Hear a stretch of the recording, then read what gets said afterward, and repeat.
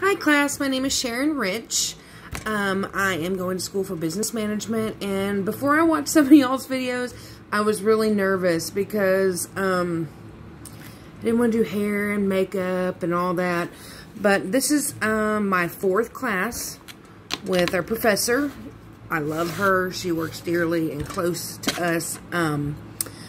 So I'm 2 semesters away from business management. I think I already said that.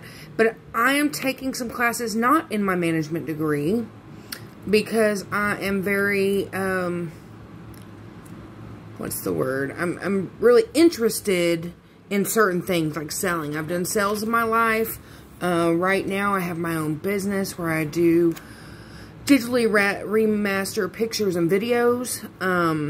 So I have to market a lot and I have to sell a lot.